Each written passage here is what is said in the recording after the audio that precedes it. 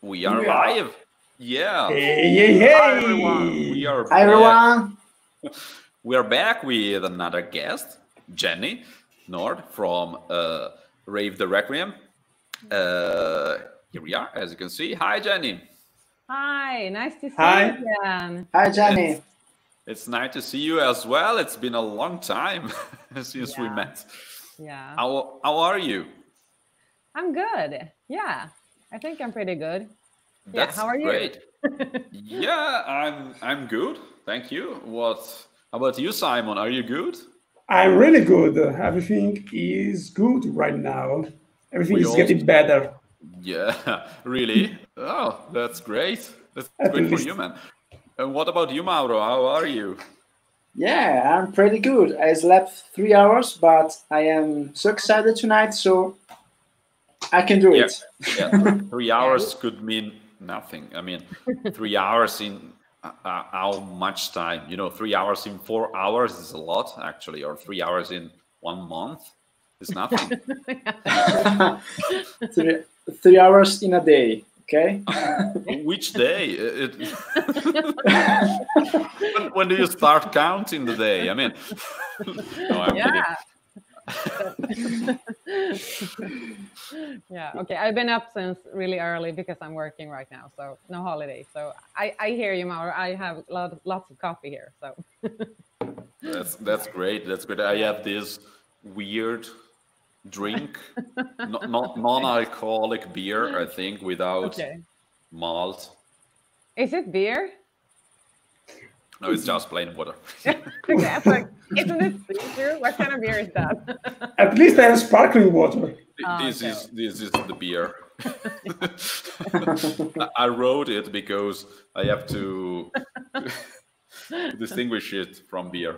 Yeah, that's really smart. I'm thinking about doing that in my life, to label stuff more, because I think you get more confused the older you get. It's like, where's my stuff? I don't know. It's really smart to have labels. You have to label everything. That's important. Yeah. I like the label on your T-shirt, actually, Fazio. Do you know this guy? Probably. I wonder if he could see us in this moment. Who knows? Who knows?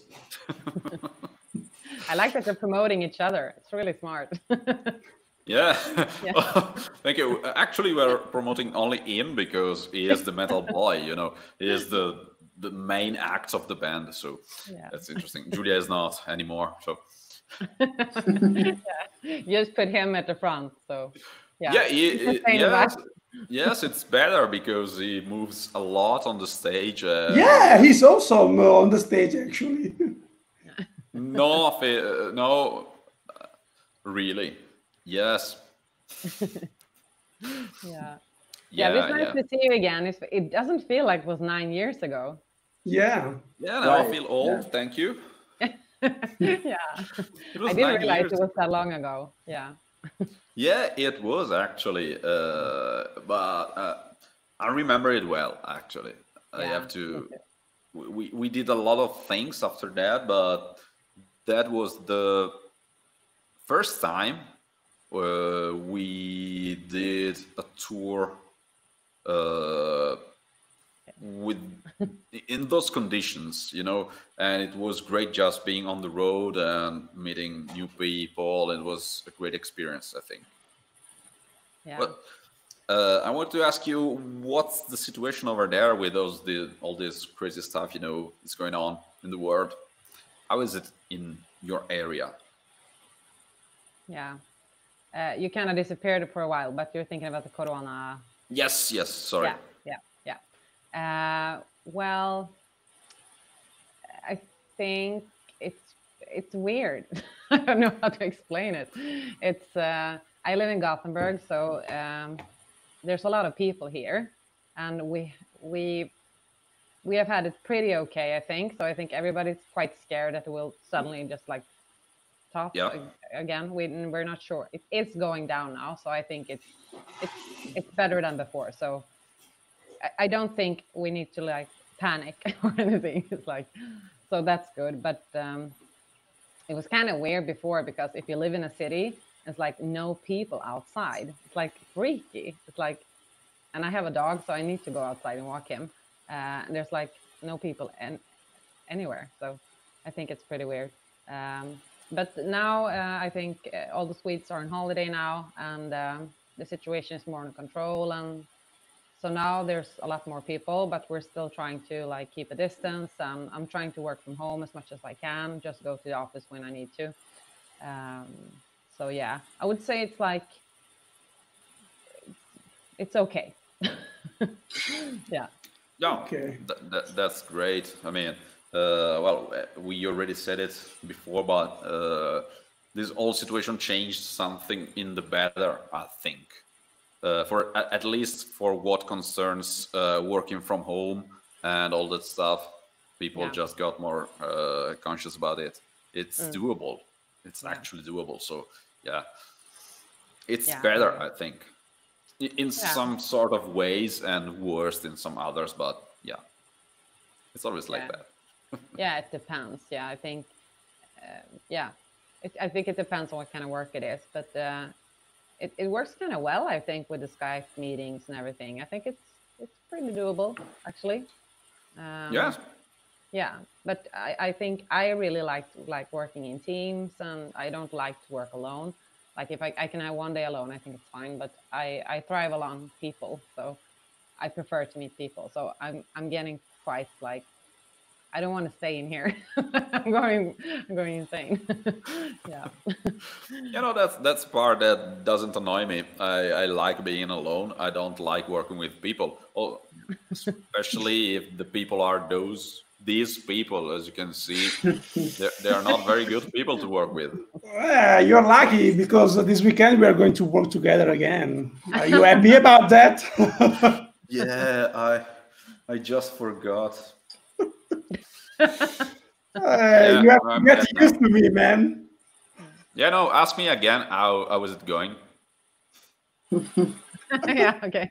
How's it going? It's very bad. It's a very sad time, actually. I have a dark future ahead. It's getting worse. Yeah, it's getting worse. Yeah, it was getting better, but suddenly something happened. I can't even remember it. I'm traumatized. Okay. Yeah. But I don't know. Do you guys all live like in Milano or Milan? We are between Milan and Bergamo. Yeah. And that was the city sadly famous for those pictures with the trucks taking away the coffins. Yeah. It was not very good back in the days, so everything else after is better. Yeah. It was a weird situation. There were really no one around. We were locked in our homes, and you could hear only the sirens, you know, from the emergency services, and the bells for the people. Yeah. Okay. It was not good.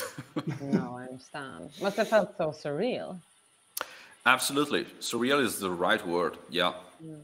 But, you know, you are living that thing and you just don't feel like you're into it. It's something pretty weird to describe. I'm not good with words. How would you describe it, Simon? You studied words. I didn't get what you mean. How was it to be in that situation? For me, it was really. It was like living in a movie. For me, it was really weird, and at the same time, like living something historical. Because we were living something that will influence the world for the years to come, and everybody will remember these times.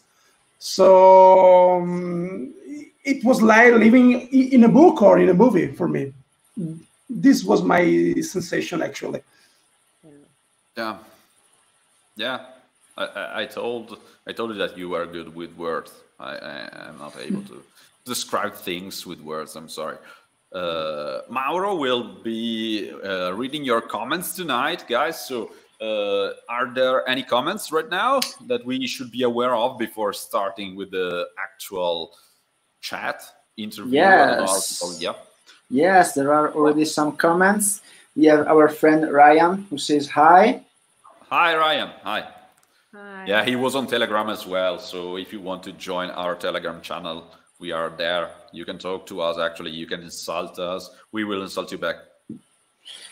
And then we have Nina who asks for where is Julia? Oh, actually, Julia had a baby. So she is with her boss, her baby. And she is just being a mom for a while. So yeah, she is busy with her. Congratulations, Julia. Woohoo. I guess she's happy. Yes, she is. Yeah, of course. Yeah. She will be back as soon as she gets the time and the connection, because she is also without the connection. Okay, yeah. And then we have Thomas, that speaking about Swedish people, Swedes are great at avoiding each other. Me too. Yeah, that's true. I think we are actually good at that. Okay, we pretend that we don't do it, but now that we can actually do it, it gets kind of obvious. So it's like really weird when you meet someone on the streets, like, how far should I go now? Because normally I just, I have to go right out in the street. Yeah, I guess just keep in mind that Sweden is the only country in the world that didn't need a lockdown. Yeah. Yeah, like everybody's really happy. You don't have to go to the gym. You don't have to do anything. We don't have to talk to anyone. So. And we have the reply of Ryan about that topic, who says, here in the UK too. No, I disagree. That's not true, Ryan, and you know it. We have some comments from YouTube. John Germain. Hey, man. Hi, man.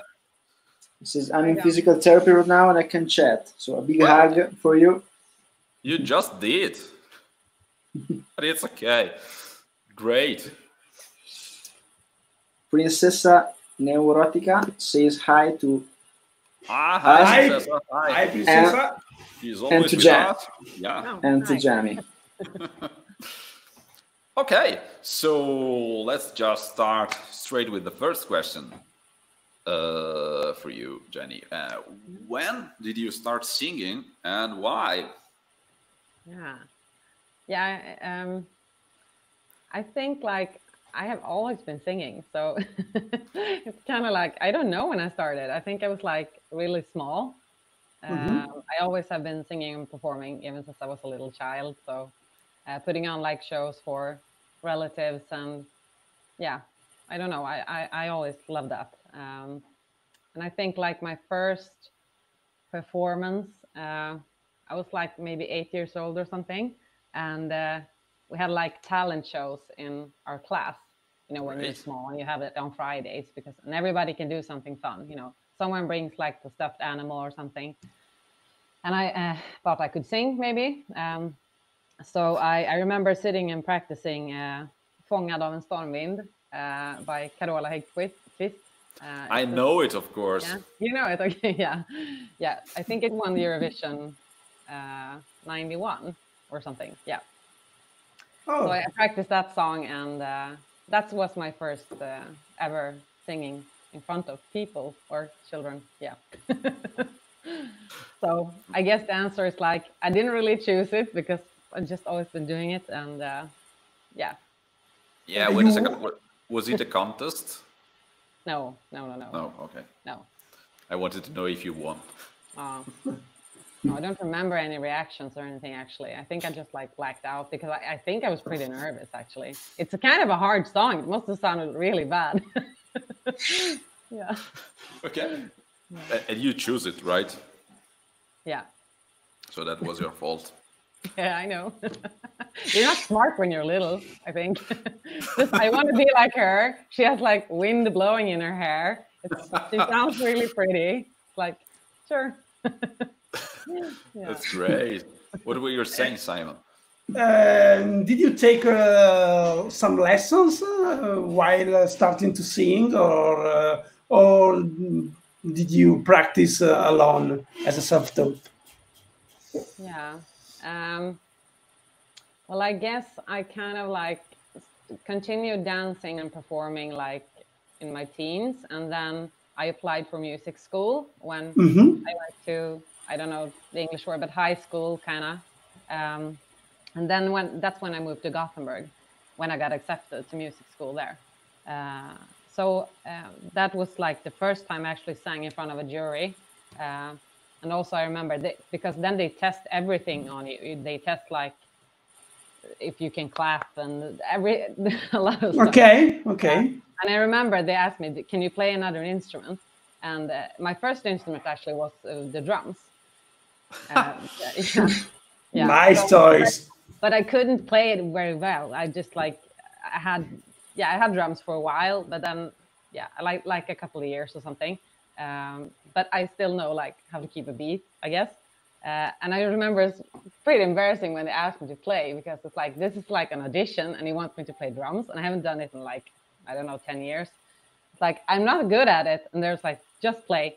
Like, okay. So to sit and play, but it gave me more points. So, and I got accepted. So yeah. And then I got to take song lessons. So you take like a lesson every week for 3 years. So yeah, it's quite a lot, I guess. Yeah. That's great. That's great. And you are able to keep time on the drums, right? Yeah. This qualifies you as a better drummer as Simon, so that's great. he knew that I was going there. I saw that coming. Absolutely. That's what she said.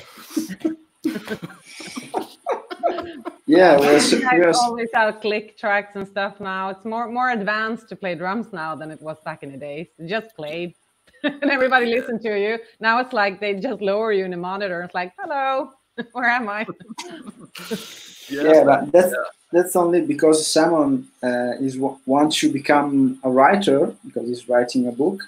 So we are searching for a new drummer. You can take my place whenever you want. Oh my God! Yeah. But remember, the playing drums can give you some points. Yeah. I think that you were writing the book already when we were touring in Sweden. The actual book. I had some journals and diaries back in those days, and I had some ideas. And during the summer after that tour, I started to gather all the ideas and to put them in some I don't know, in some specific themes, and to put them together and to try to write something. But after that it was total crap, and I I ceased to write it. What is it about? What it should have been about. Why? What it should have been, because the book isn't actually there. He never wrote it. He wrote a draft. It was so bad that we actually asked him to stop. And it's not a joke. Okay. It was something philosophical about music, life, spirituality, something like that. Yeah, because I like to practice some meditation and to read some esoteric stuff. So this is one of my main interests. And that's it. But it's really hard to put together all these concepts. And I can imagine. It sounds complicated, actually. Yeah. I actually learned from you, Simon, that if you play drums, you have a lot of free time. It's true. Yeah, you can time to write a book, but not finish it. You have time to try all those kind of meditations. That's because you don't have to think about notes. It is. Yeah, actually, you have a lot of time, but you have to be really focused. As you can see, Jennie learned to sing in the meanwhile. So Yeah, but she is good. She's better she's than good. you. Absolutely, She's absolutely. just better. Yeah, that's true. Maybe it's not that hard. No. Okay. Yeah, okay. No, let's just stop to try and take down drummers. They have their problems. They will be mad at us. We love you, drummers. You're the best. Okay. Yeah, Thank you. They love you. Yeah. Yeah. Going back to singing, which are the singers that moved you to become a professional singer? Yeah. I think when I grew up, my parents played a lot of like Sabbath and Whitesnake and Queen at home, so I kind of always heard those voices around me.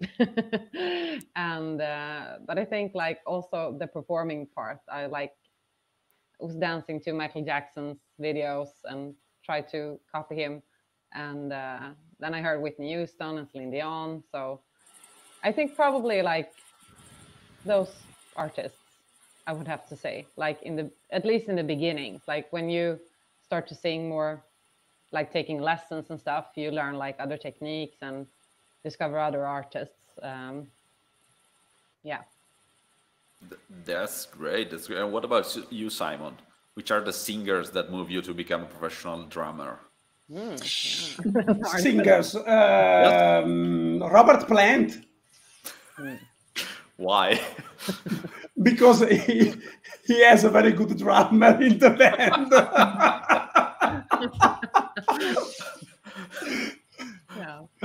Yeah, that's a good answer. Yeah, and also James Hetfield.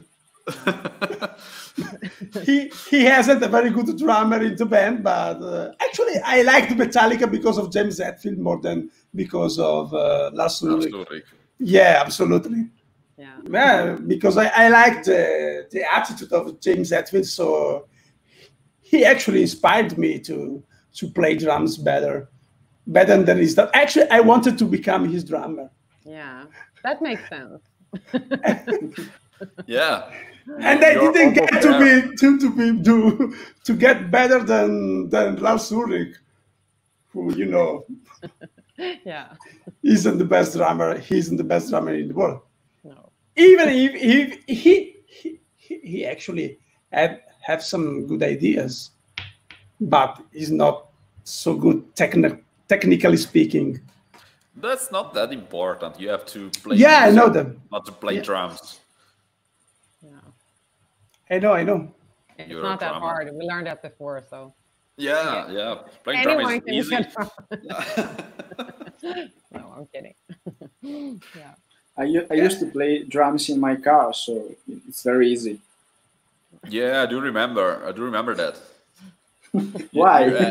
You had that deodorant coming down from the back mirror. Yeah.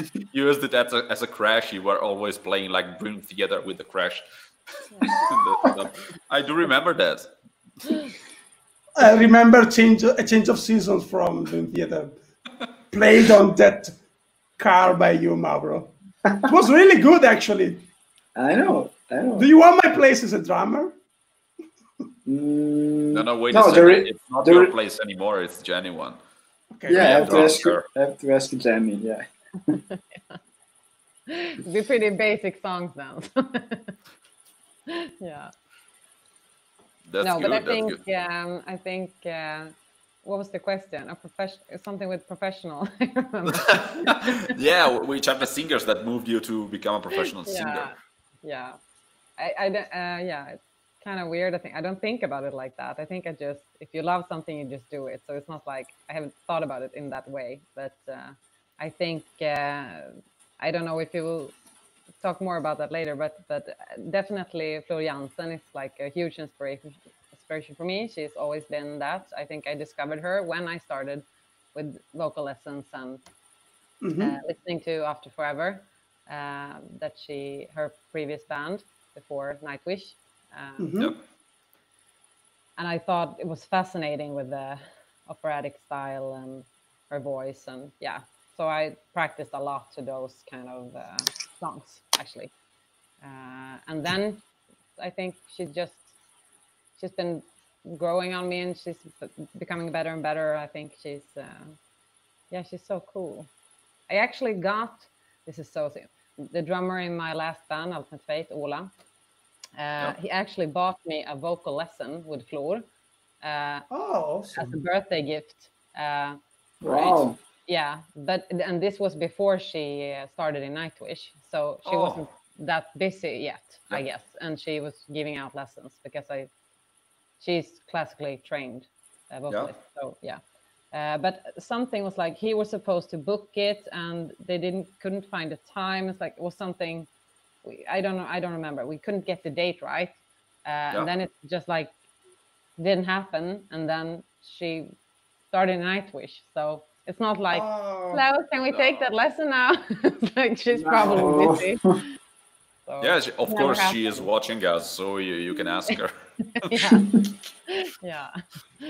If she will ever see this video, please give Jennie her lesson. Yeah. Even if you are in Nightwish. She said that she wanted to try different things, so maybe this one is. Yeah. She's actually living close by where I live, so. It's even easy. Come on. Yeah, I know. Yeah, I know. You should go to her house and ask her. That's not creepy at all, you know.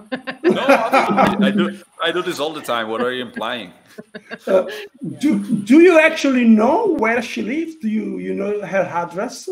No, I don't know. No, I don't think they have revealed the address, but it's somewhere in our. I don't know the English word. It's in our block. No, not that close. Maybe like 2 hours with car or something. It's pretty, but it's okay. It's not like in the north part of Sweden or something. It's like near Gothenburg.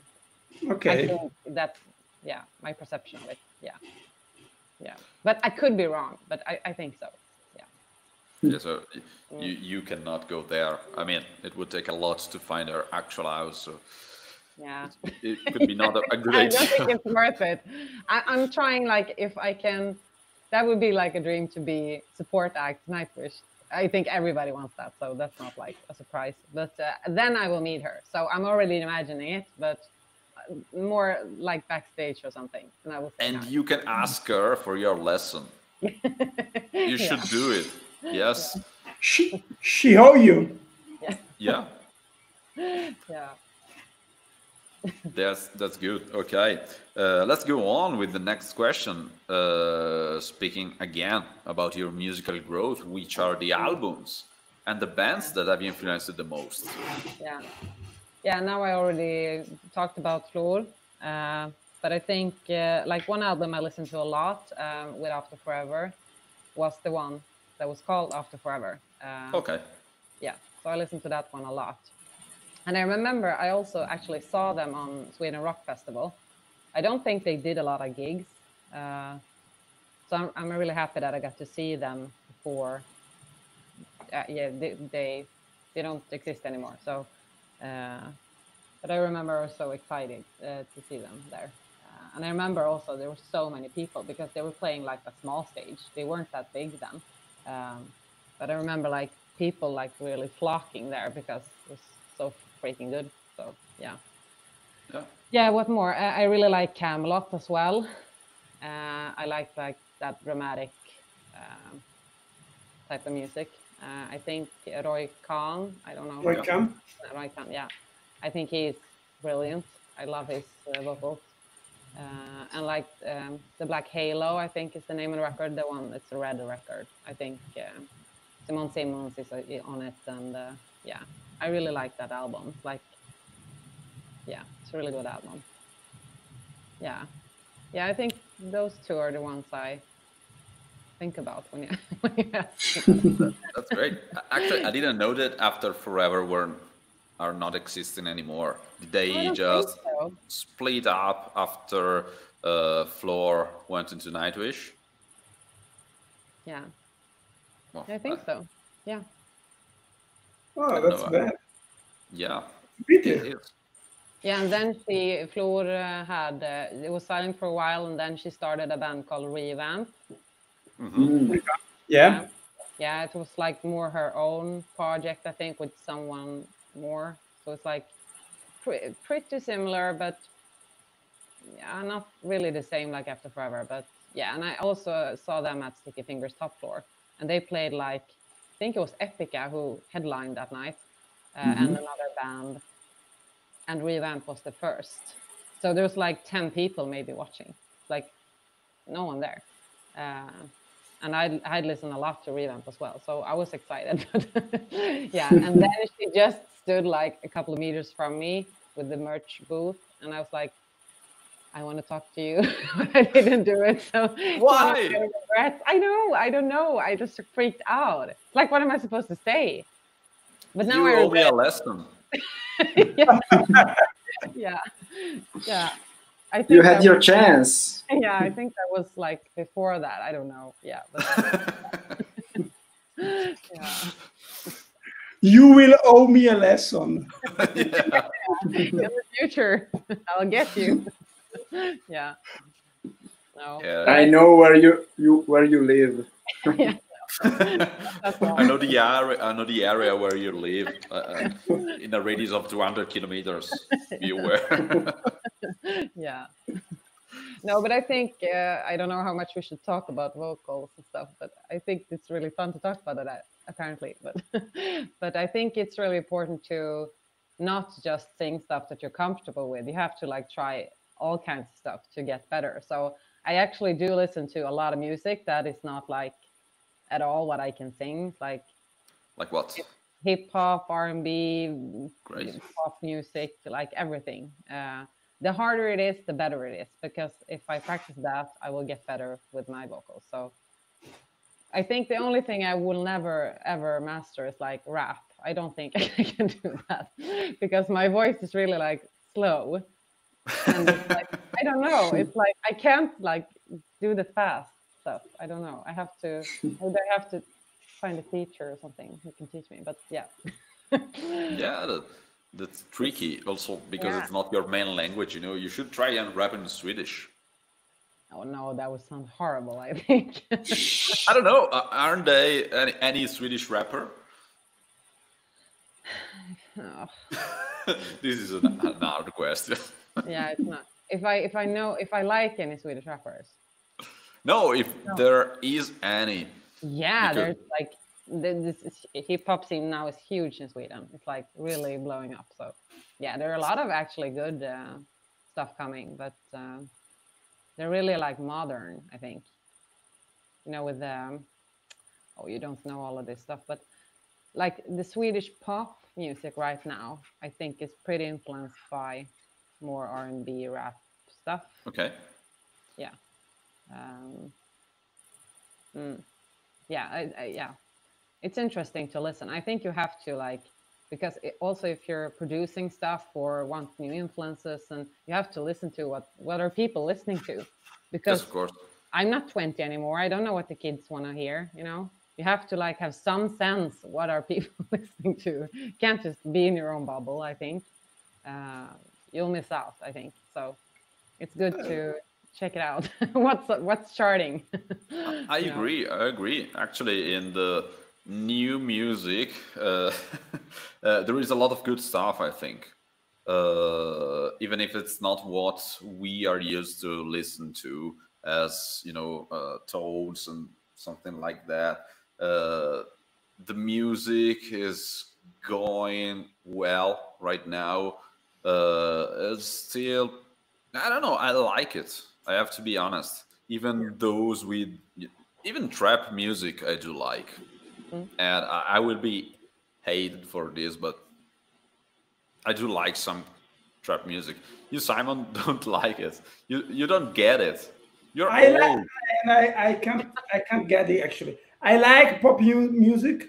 I like rap music, hip hop, R&B, but I can't get trap music.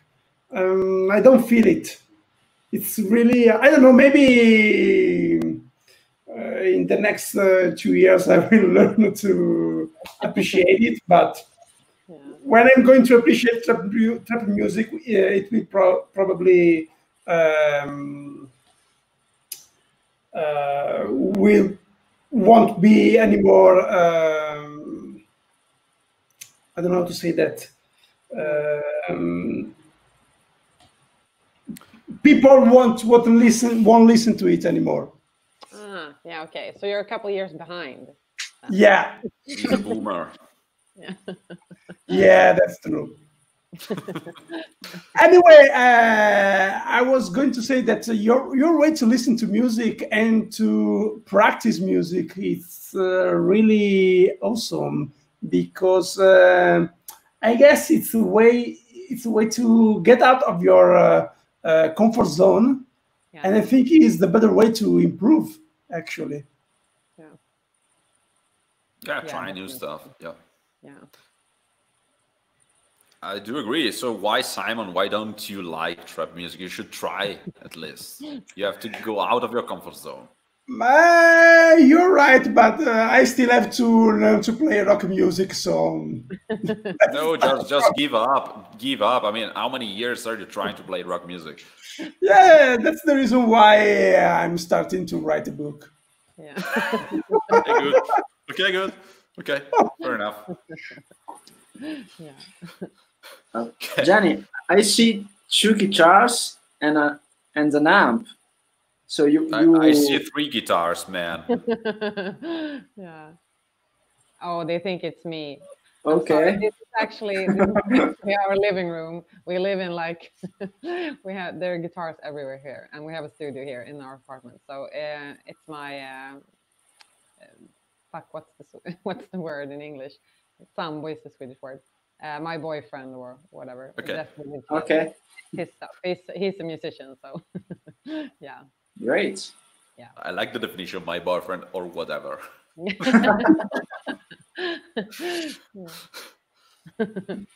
Yeah, we've been together 8 years, so I don't know what do you call it then. Yeah, boyfriend or whatever. It's the right definition. Is after boyfriend. Is more than boyfriend. It's beyond the boyfriend. Beyond boyfriend. You're both he's musicians. really talented, so yeah, it's a privilege actually to hear him play. So it's really nice. Yeah. Oh yes, I can imagine that. Yeah. You write your own songs, of course. How do you usually come out with the lyric? Where do you take inspiration from? What's your process, you know? Yeah. Well, I think it can depend. I think the best thing is when like inspiration just strikes you, you know. You can like be out walking or being on the bus or whatever, and you just think of something. It's like, damn, I have to write this down because it's good, and you don't want to forget it. So, and yeah, I often get like tiny ideas, and then I get like maybe 3 or 4 like lines of text or like a concept or something, and I have to just like put it down, and then normally I want to continue. The same when you think of a riff or something, I guess. But most of the time, if it's like that, you can't just like sit and write all day. So you just type it in your phone or in your book or whatever, and then you can revisit it later. So I guess that's one way to go about it. I think another way is because you don't always get like inspiration like that. I think it's more common that you have to not struggle with it, but you have to like actually sit down, block everything out, focus. What are you doing? But I think the most normal for me is that I already have a song that someone has written, and then I have to like figure out what kind of lyrics would suit the song. So you usually start with the music and then you add the lyrics. Yeah, most of the time. Yeah. It can be pretty hard actually, but don't give up. It is hard. I think I wrote 1 lyric in all my life, and it was the most difficult thing I've ever did with music. And I did a lot of difficult stuff, but that was it. That was just crazy difficult. Yeah. For me. Well, I think the best part is when you actually have inspiration. Yeah. The worst part is when you have to put the thoughts together. That's why it is so hard for me to write a book, actually. That's the problem. I have a lot of inspiration while I'm around. When I was on tour, I had a lot of inspiration. I wrote some thoughts, but the problem is how to put them together. Yeah. But man, you use too many dots when you write. No, yeah, but the reason is because I have some thoughts. I try to have a way to put them one after the other, and the best way to do it is to write 3 dots. Okay. Sounds hard. It's an endless sentence. I know. Yeah. That book was just terrible. Let's just don't talk about it anymore. Thank you. No. I want to forget. Yeah. No, but it is really hard to write good lyrics. And I think like most people underestimate the lyrics in a song. I think if it's really good lyrics, you will notice it, but it will like it just fit really well. Then it's really good lyrics, I think. And then if you really nail it, then you will get people to remember it. So I don't know. I think I'm happy if you just get something there. So that's not totally worthless, I think. Some kind of like idea and yeah, I don't know. I agree. I mean, if you have a good song, you can take it to another level with great lyrics. But if you just write, lyrics not as good as it could be, the songs will still be good. But yeah, no one maybe will even notice the lyrics. No. And I think it's what's happening with a lot of songs nowadays. There are a lot of good songs with not so good lyrics. I mean, I don't know. They're talking about, in my opinion, just nothing. Yeah. They're saying nothing. They're not telling a story. There is not a concept behind the lyrics and all that stuff. It's very hard to. It's not hard to write lyrics. It's hard to write good lyrics. Yeah. It's true. It's really true. But I think it's also different what people listen to. Like some people really listen to lyrics and some people, they don't know. A lot of people ask me, oh, how do you know the lyrics to that song? Because they're singing it, so why shouldn't I know it? Oh, I never heard it. Like, okay, that's not my problem. It's like maybe they just listen to like the drums or the guitar or the riff or whatever. It's not that important to everybody. So yeah, I think if you write lyrics and someone approaches you, it's like, and they say something about your lyrics or they actually read it, you get like, what? You read it? like shocked. Or what do you think? And then you start thinking, oh, maybe I made some errors or something like that. Yeah, exactly. Did I write something wrong? Yeah. Actually, here in Italy, it's pretty usual to not know the lyrics of the songs because, almost no one understands English. So they just know the sounds of what is singing, the singer, but they are not knowing the actual lyrics. There are a lot of people singing international songs without even knowing what they are singing about. Yeah. Right, Simon? Yeah, absolutely. It's true. Yeah. Also, a lot of people in Italy who listen to us.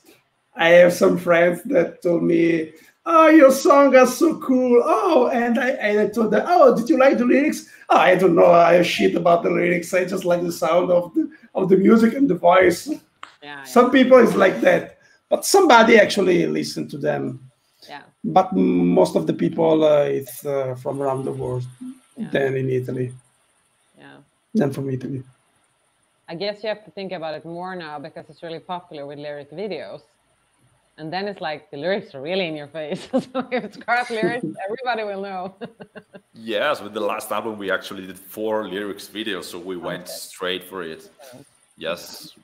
Okay, yeah.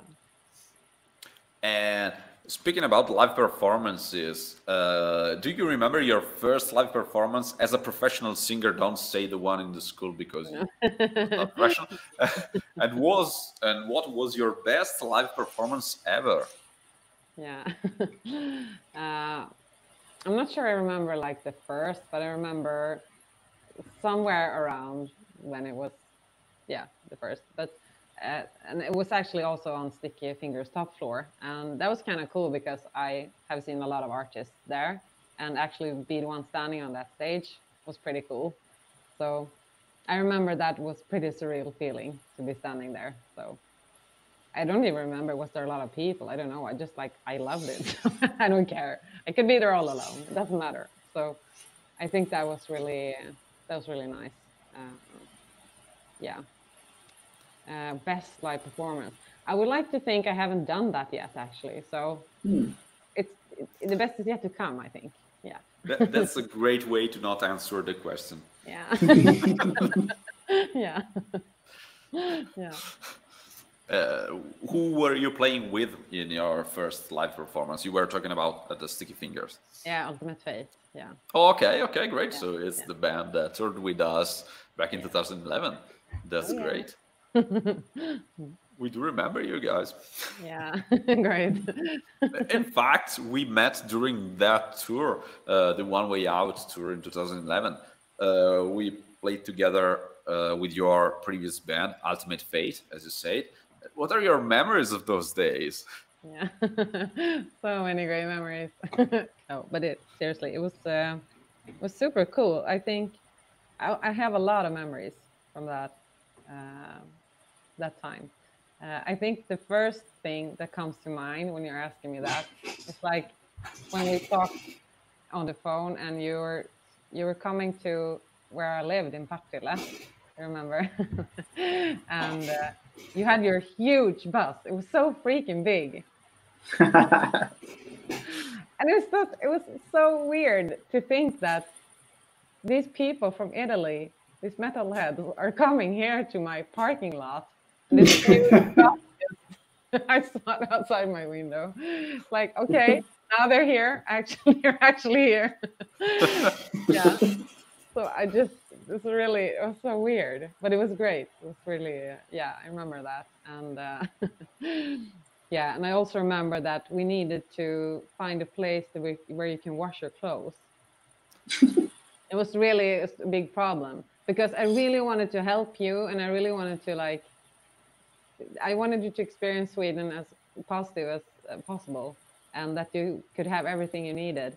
And I didn't know how to get you that because there's no such place where you can wash a lot of clothes. I don't know, where the fuck should you go?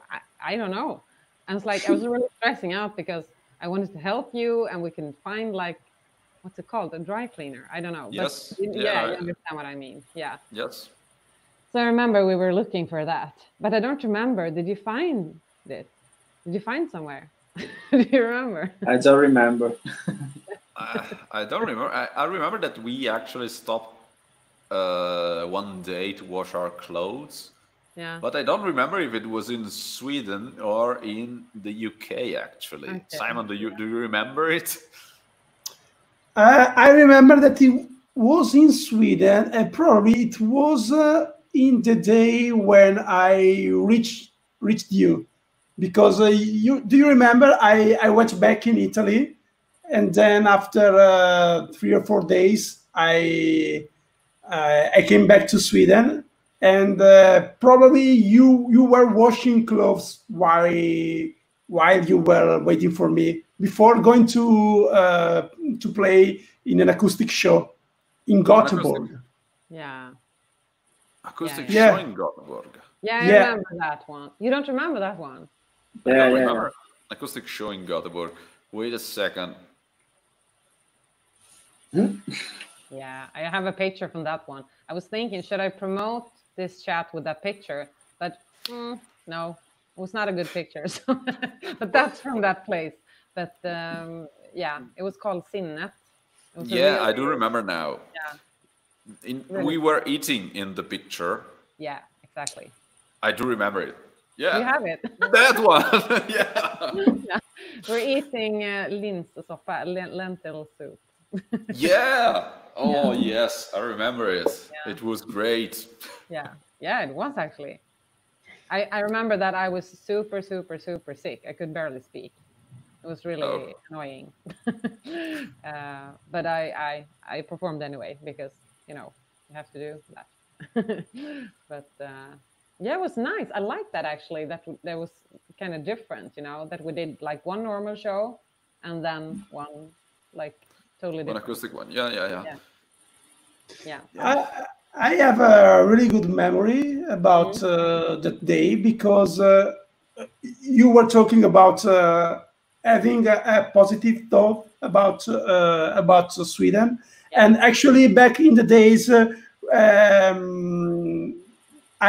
I hadn't a smartphone because they weren't invented yet, and I didn't know how to reach you. And a lot of people during the journey helped me to find the place. It was really awesome because actually it was all Swedish people. Yeah. Okay, so they were really helpful to you. Yeah, absolutely. Okay, great. So kind and helpful and nice. Yeah. You seem surprised about it. No. I don't know, because I'm just thinking about that big bus of yours and like metalheads. Maybe they should just like run away, but it's weird if they helped you. I don't know. Well, they kept the social distancing, but they helped me a lot, actually. Yeah. No, but I think Swedes are pretty helpful, actually. Yeah, they want to make a good impression. Yeah. Yeah, no, they were. Everyone was very good and very kind to us, even if we were with the black giant RV. So we with the trailer, and it was pretty intimidating, but we were very stupid. So you could see that we were not that serious. They wanted to help us. We needed help, and they gave us. Yeah. Yeah. It was very good. Yeah. We did. It was great. I do remember that the dinner we had, and I remember that I was extremely relaxed because I didn't have to play. It was actually the second acoustic gig we did in that tour, right? The other one was in Alvsbyn, or I don't know how you pronounce it, Alvsbyn, in the far northern part of Sweden, near Finland. Sweden. I was like, oh, that must be like Finland or something. Okay, yeah. What did you say the name was? Alvsbyn. Okay, I don't know that place. You know, it's a pretty small town. It's like 200 people, so maybe you're not supposed to know it. No. It was just where our promoter lived, so he just booked a show over there, so we could sleep there, and then we went to Finland, in Rovaniemi and in Oulu. Oulu. Yeah. Okay. Yeah. And then we got back to Göteborg. Yeah. Okay. So we went straight from there, or we played in Karlstad. I don't remember. Yeah. Okay. Yeah. Okay. Yeah, that's right. Yeah, but I remember that you really liked Sweden, right? Oh yes. Yeah. Yes. Yeah. I do love Sweden. I came there. Actually, I got to Stockholm 2 times. Yeah. And I love it. I love people over there. I love the culture. I love the society. You know, it's a great country in my opinion. Yeah. You already know it. We talked a lot about this. We talked about this. Yeah. Yeah. Simon didn't like it back in the days, but now what does he think about it? I want to live there. You're just saying that. No. We can change because I don't want to live here anymore. No, actually. You want to switch and come to Italy? Yeah, we can switch. Okay, no problem. Simon, we did it. Yeah, Let's we go just there. have to wait. That's awesome. I remember that we all wanted to move all together in Sweden and live there as a band. Yeah. That's true. We actually found a school to buy over there, and we were thinking about it. We were actually thinking about buying a music school over there and move there and do something. Then we just didn't have the courage to do it, to be honest. Yeah, but it's good to live here, I suppose. It's pretty safe and yeah. But you don't have the sun, No sun, no beach. Sea. You cannot go. No joy. No. No. I wouldn't it's say in the that. Summer, at least, I think. Yeah. Yeah. You don't have this hotness over here. We are just melting, Yeah. Let's check the comments, Mauro. Do we have anything? Yeah, we have people from Brazil, Wesley. Hi, Wesley. And from Chile, Johnny. Yeah, great. Hey. Simon knows them all. Yeah, they are friends of mine on Instagram, actually. That's great. And this is my cousin from Sardinia. Hi. And then we have John Ardis, who says, wasn't familiar with this band until now. Just watch them on YouTube. I like him a lot. Thank you. Awesome. Which band are we talking about? Which band? Rave the Requiem, I suppose. Yeah, it was also just to produce Ryan comment. I know the band, thank you. You're welcome. First time hearing Rave the Requiem today. You guys sound great. Thank you. So a lot of appreciation for you guys. Yeah. Cool. Hello from Colorado Springs, USA. Hello, Joe. People around the world. That's great. Yeah, cool. And then Sweden. Elizabeth Soderberg. Hi, Elizabeth. Hello from Johannesburg. Yeah. Is that the right pronunciation? Of course, is it? That was pretty good, actually. Yeah. See? Nice. Yeah, sorry. I was just making sure of it. No, don't worry. It's nothing bad. So, speaking about Rave the Requiem, how did you join them? Yeah. How did I join them? I actually saw an ad online, and it didn't say what band it was. It just said that a melodic metal band was looking for a vocalist. And yeah, you were supposed to go on tour and do lots of fun stuff. So, like, sounds interesting. And I didn't know it was a Swedish band because there wasn't a lot of information. Yeah, so I just took a shot, I think. It was just like a coincidence or an act of God, I don't know. But yeah, I just went for it and contacted them and felt kind of like, when you're not sure of something, like, should I really message, should I really answer to this? But then I was like, yes, of course, why not? So I just like over promoted myself and like just sent a lot of Spotify links because I thought if they see that I'm Spotify, they're gonna know that I'm the shit, So I sent them a lot of links and in a couple of hours they it worked. Yeah, it worked. So they got in touch pretty fast. Like, the band's interested. Yeah, and then I got to talk to Petter, who is the bass player, and we talked a lot. Actually, we have a lot in common.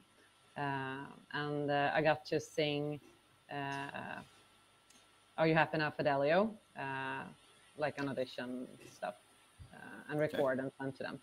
Yeah, and yeah, everybody liked it as well. So yeah, it was pretty fast then. I met like Philip and the Holy Mother. I talked to them on the phone, and then they came here to Gothenburg. I think, I don't know about you guys, but if you meet like people, you can like instantly feel with some people that is like, you really hit it off, you know. You feel like this feels good. So it's like, I think we all felt like this is a no-brainer, but you still have to like go through everything and talk about all the details, and it's a lot of stuff going on, so there's a lot of stuff to like figure out. And this was right before Corona, so it hadn't like started yet, so we didn't have that in mind at all. Obviously. Yeah, and then I went to, because they're from Kalmar, who is in the south part of Sweden. I went there and met the rest of the band, and we rehearsed some songs, and yeah, I told them I wanted to join, and they were really happy. So yeah. Cool. That's great. That's great. And you recorded an album now, right? Yes. So it was pretty crazy, because then it was like, I don't think I realized that from the start, that because they didn't tell me that you're supposed to record an album like in a couple of weeks. They didn't say that, so I didn't know that. So when I told them, it's like, I want to join, and I listened to the songs like, and when are we supposed to record the album? And Philip, the prophet, he was like, as soon as possible. You're going to Fascination Street Studio in a couple of weeks. You need to rehearse. Like, okay, could you send me the songs?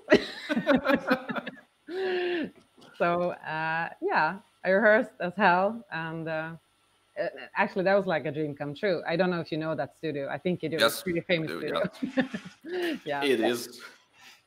Yeah, with Jens Bogren and Linus Cornelisson was the one who recorded us. And we went to in Örebro, because they have two studios. But it was the one in Örebro. Okay. So the original, I think, studio.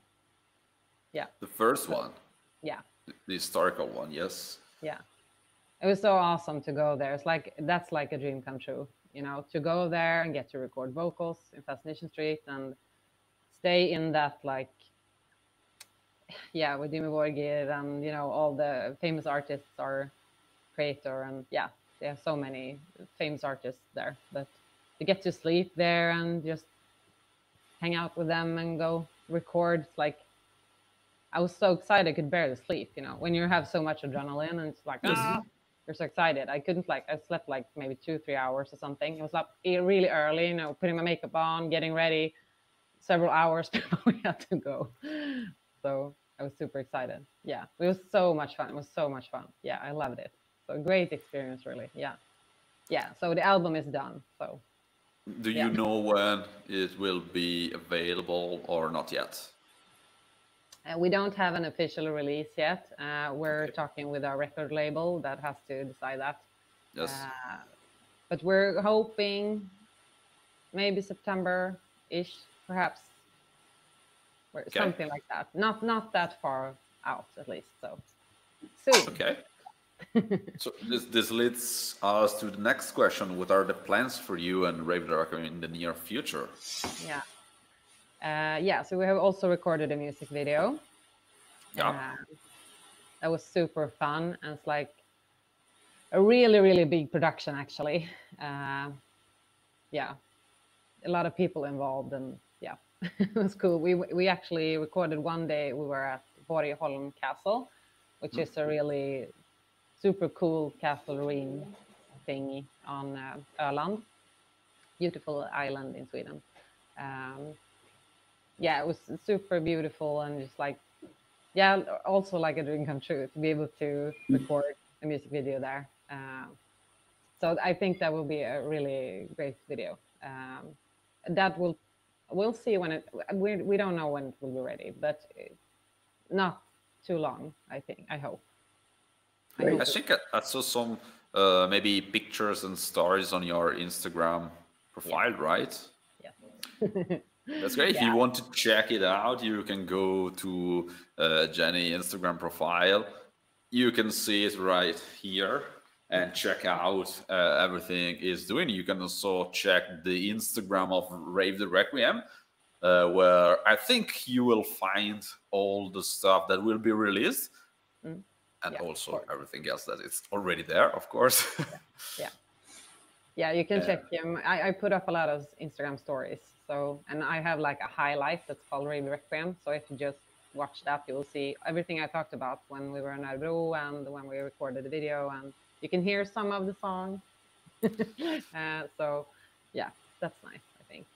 But also we have some gigs coming, but like everybody else, we don't know what will happen with those. We're hoping that we can go.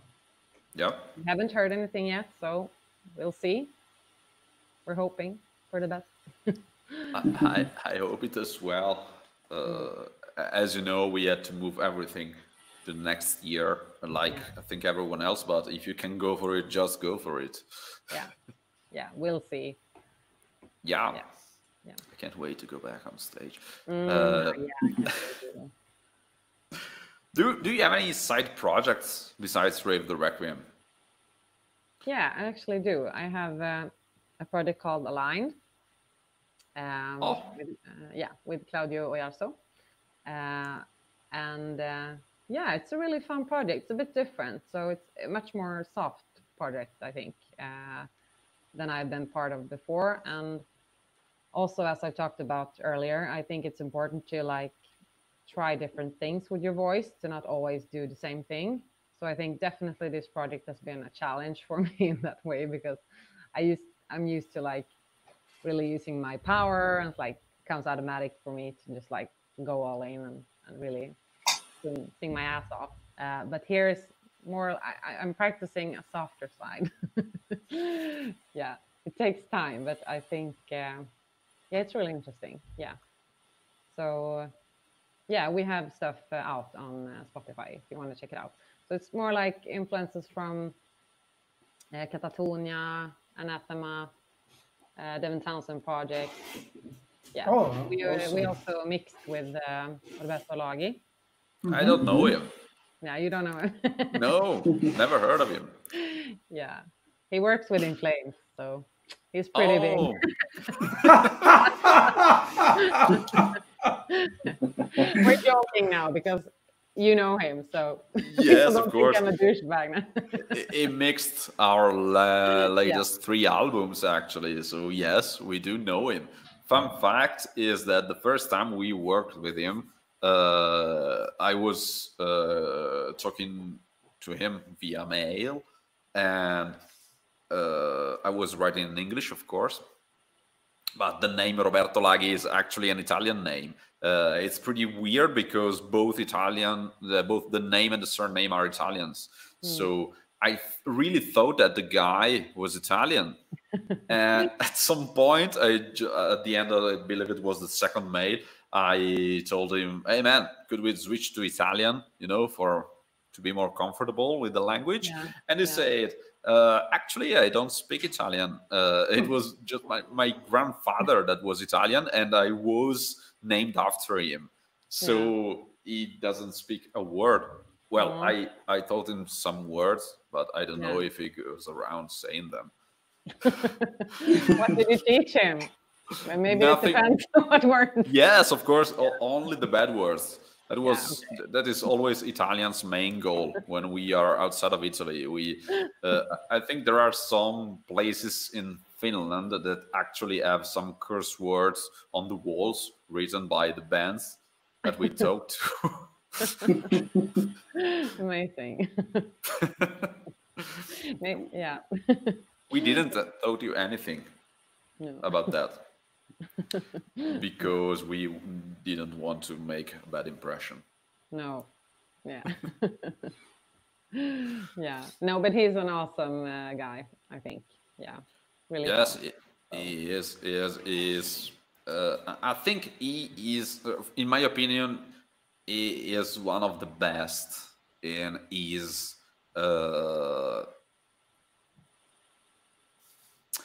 I wouldn't say type of music, because if you want that sound, you can apply it to a lot of genres, in my opinion. But for that sound, that kind of sound, he is the best, in my opinion. I can recognize his work even without knowing that he worked in that album. Yeah. It's pretty unique. We love it. And he also respects the sound of the band, you know. A lot of good professional sound engineer are, you know, making everything sound great, but they are making everything sound the same. He respects, he takes your sounds and your tones, and he will just improve them and put that Roberto Laghi thing that I cannot explain, and it makes everything sounds huge. And very natural, really. Yeah. It's rough. Their mixes are pretty rough. I like them. Yeah, it's organic in some way, I think. Yeah, that's also why I'm working with him also outside of Ravenscry. We are in a sort of a partnership. We are working with a big Italian artist, and he is doing the mixes for him. And then we are doing the mastering stuff in New York with Ted Jensen. And Jacob Hansen did the master for our second album, but it was mixed by him. No, sorry, the second album he mixed. Yes, for the Invisible, our third album. Yes. But otherwise, we always work with Dragan Tanaskovic. I think you know him as well because you recorded in his studio at the Bose Sound Studios. Yeah, I was there. Yeah, that's a great team. And it's the team that actually worked on the Sounds of a Playground Fading by In Flames. They're pretty impressive dudes, Yes. It would be awesome to meet him in person. We actually made the 3 albums with him, but we never get the chance to meet him in person. We have to meet him. He's super sweet. He's really fun to talk to. Yeah, he talks a lot.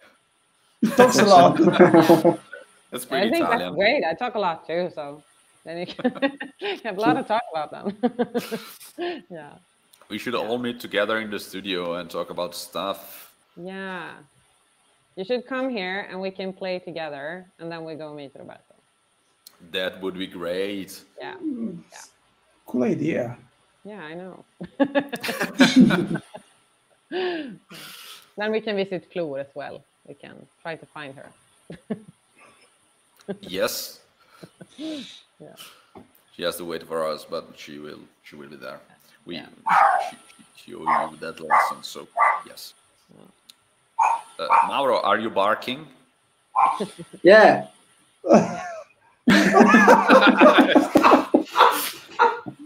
It's a delay.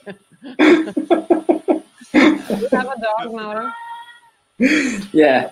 Yeah, I have a dog too. He's sleeping here. I thought maybe I would show him if he was stressing out, but he's actually just sleeping, so that's good. just leave him to sleep. Yeah. Relaxing, yeah. Yeah. Speaking about what you do in your life, you know, do you have any hobbies and interests outside of music? No. Yeah. Yeah. No, but I actually do photography a lot. Oh, really? We didn't expect that. We should just, I don't know, for example, put a link on the screen because we were not expecting that. Oh, really? Aww, you're so sweet. Thank you. Yeah. Yeah, you can see it there. Yeah, so I really like to take pictures. I think it started with actually just wanting to explore the music scene more, and I just got a hold of a camera and started taking pictures of shows, and then I realized that I loved it. And I think also if you're used to being on stage, if I'm on stage, I kind of like hear and I get when all the cool stuff is coming. So when I was taking pictures, I like, okay, now there's a break. Now they will do that and blah, blah, blah, you know, so it's easier to take good pictures, I think. And then it just started growing on me, and I've continued since then. And also I just graduated from the university in digital media. So I have expanded my knowledge about this. So yeah, I take a lot of pictures. So I guess it's kind of both work and an interest, I guess. Yeah. Cool. Yeah. That's great. Yeah. And Faded, the man behind the scenes, says congrats. Okay. Oh yeah, for the graduates, thank you. Like, what? Yeah, he was not talking about the pictures. No. Yeah. Even if they would, I know them. Yes. Thank you, Fede. Thank you. I think I am very bad in taking pictures. I invite the capacity, you know, to get good pictures out of reality. I don't know how you do it, but I cannot. Even with the smartphones, you know, that they have all those kind of technology that should make you take good pictures. I'm a mess. I cannot stand still. I cannot choose the right lighting. I cannot focus on things, you know. Maybe when I used to use a reflex camera with the band, actually, I took a lot of pictures that looked great in the little screen. And then when I just downloaded them on the computer, they were all out of focus. And I just threw away like 250 pictures. Oh, that's bad. How do you do it? Yeah, I think to start with, you have to want to take good pictures. I do want. It doesn't work. This is not good. You have to try harder then. I think. Thank you. This is a great suggestion. Thank you. So it's all about will. It's all about will. No, but I think I don't know. I think you have to have some sense of what looks good in the frame. And then you can work from there. So of course you can't find focus in the beginning. Everybody will take blurry, shitty pictures, but if you practice, you will understand how. And I think it helps if you stand still also when you're taking a picture. Yeah. No, I'm not able to do that. It's like 20 years that I'm trying to get good pictures. I mean, yeah. No, it's not for me. It's just not for me. No, okay. No, but everybody, no, I know a lot of people can't take pictures. So I know. Yeah. I actually have a smartphone with 4 cameras. I never use it. Because I'm not able to do it. Simon, why are you laughing at me? No, I'm just thinking them. I like Instagram filters. Yeah. I'm not able to use them. It's Me neither. Now I get curious on your pictures. Are you on Instagram? I have to check. How bad are your pictures? Yeah, let's go for it. Yeah, they are very bad. I'm gonna check now. The best one is the one before the last. It's mostly selfies here. Yes, of course, it's my Instagram. What should I? That's why the pictures are so bad. You are the main subject. Okay, you could tell us before. I don't think they're that bad, but yeah. It's, you know, of course the subject is bad, but I mean the picture. I'm talking about the picture, not the subject. The pictures are very bad. You know, I'm not able to take anything good. If I see myself in the mirror, it's different. If I try to take a picture, it's bad. Yeah, it's not the same, I know. No, I think, but I think you don't have to be, it's really hard question this, because I think you have to, if you're an artist today, someone around you has to take good pictures, because or else you're fucked. You can't be on social media and have shitty pictures. Everyone in the band, you know, you have to have like some cool stuff there. So if you can't do it, someone else has to learn. I think. Yeah. No, I cannot. I don't know. No. Yeah, actually, I found a great picture in your Instagram profile. Yeah, you have to point it to the camera. Yeah. Yeah, that's pretty good. Yeah, I didn't take it. Oh. That was from a professional photographer. I don't know if you noticed it. There is a guy near you playing the bass. That's me. I was not taking the picture. I know, that's why it's a great picture. Yeah, but okay. I think you should just focus in life what you're good at. So I don't think you should dwell on stuff you can't do. It's no point. Like, if I'm bad at some things, like, that's not for me. I'll do something else, you know. So, don't worry about it. That's the most polite way to say that I suck at photography. You should start writing a book. No, absolutely. That's even worse. I'm better as a photographer, and you know it. Yeah. And I'm very bad at it. So someone from behind the stage reminds us that our new making of video will be released in 4 minutes right now. I don't remember the song actually. What was it? Is it All My Faces? All My Faces, yeah. Okay, we are almost there. There will only be one song left after this one. And you can see Simon trying to play the drums, which of course are fake, because then we use the fake ones. We just gave him a drum and we told him play whatever. We'll just use the computer. And then you can see everyone else playing actually and recording the song on the album. What? Oh, you didn't know it. Oh, you didn't notice that? Oh, yes, of course. Thank you for making me sound so good, by the way. We told you Thanks to Roberto Laghi. We told you that the microphones were wireless. I didn't notice it.